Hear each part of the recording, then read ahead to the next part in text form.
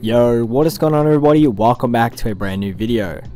In today's video, we'll be showcasing how to make a metallic chrome layer style for you guys to use in Photoshop. On Twitter, I sent out a tweet showcasing what this layer style would look like when applied to different logos, and you guys really seemed to like that, so I set a goal of 1,000 likes on the tweet, and you guys absolutely smashed that. So I said I'd make a video if we hit 1,000 likes, and we did that. So here we are today, and let's just get straight into it. I am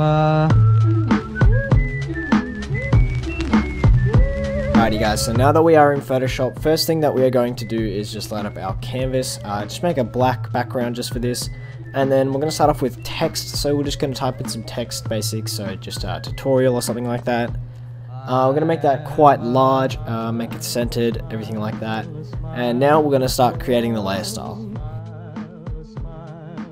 Alrighty guys, so first thing you guys are going to want to do is pull up your FX tab. From here, go into your blending options, and then pick Bevel and Boss. When in Bevel and Boss, you guys pretty much want to copy the exact same sort of setup I've got going now. The only main thing that you guys need to focus on is the contour. Because when using Bevel and Boss, the depth and the size only matter on what sort of thing you're doing. So if you're using text, it's going to be completely different to what you're using for a logo. But guys, let's get into how to make the gloss contour really quick. So what you guys are going to want to do is click on the thumbnail for the gloss contour. You guys are going to want to have around 8 dots in here so that you guys can play around with the sizes and make the shape that I've got here.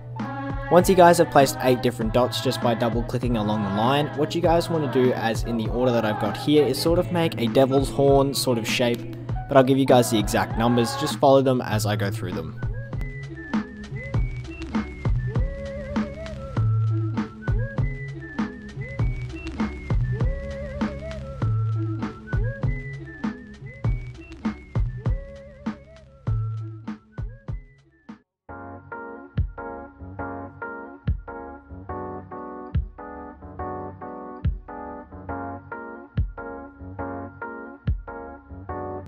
So now that you guys have made the gloss contour, make sure that you guys also copy down the rest of the settings, being the highlight and the shadow modes, and then the bevel and boss will be ready for you guys.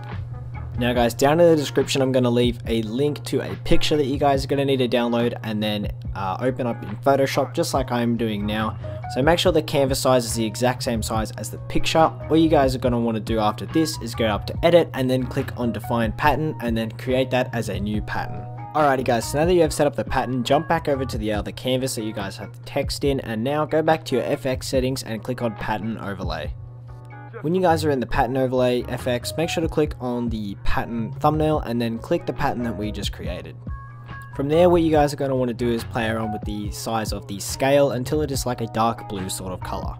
Now what you guys want to do is add a gradient overlay and put the blending mode on color. Just make it sort of like a dark gray to a lighter gray and keep it on linear. And then from there you want to create another gradient overlay, but this time a lighter blue to a darker blue and yet on color, but the opacity only around like 10:5. It's really up to your preference on how much of a blue tinge you want it to have, but personally I like a very light sort of tinge. So the next thing you guys want to add to your layer style is satin. Now in here you guys want to grab a pure white and then put it on a color dodge, put it around 100% opacity, and from here this is sort of where you guys can just play around. There is no specific way, they all pretty much end up differently, so just go into the contour and play around with the curves, add some extra sort of ups and downs that makes really unique sort of satin colors and everything like that, but pretty much just play around and you guys can create something really cool. Once you guys have played around with the contour, also play around with the distance and size. This is going to be crucial to making that sort of metallic-y white sort of shine throughout the entire text or logo. Those two are probably the main things for the satin to play around with until it sort of looks really nice for whatever you're using it for.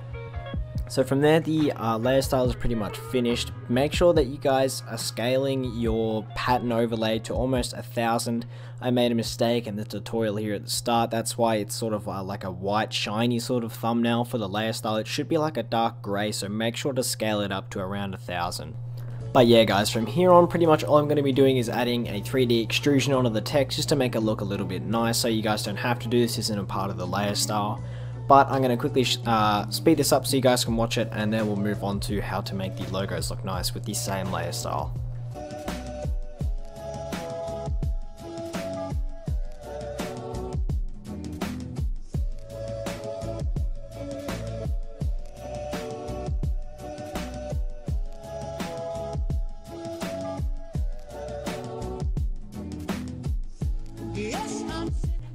Alrighty guys, so now for how to apply the layer style to the logo. So first thing you guys want to do is of course grab your logo, and then from there you guys are going to need to grab the exact same layer style that we just made. If you guys want to make that a preset for your styles, all you got to do is when you pull up your blending options or your FX menu, just click on new style and that will create that as a part of your new layer style presets.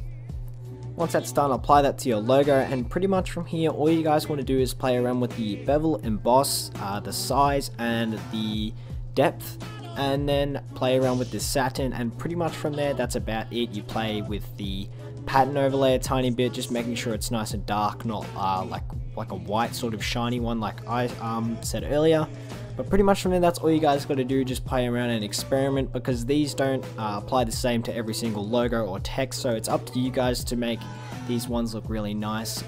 With all the logos that you saw from the Twitter designs at the start, every single one of them has different bevel and emboss settings just because of the shapes and like curves and sharpnesses of each of the corners. Everything is different, so you guys need to play around and refine it till it looks good. But anyway guys, I hope you guys have enjoyed the video. Make sure to drop a like and a comment if you guys like to see more of this sort of stuff. But without further ado, it's been your boy Jordan, and I will see you guys in the next video. Peace, and I'm out.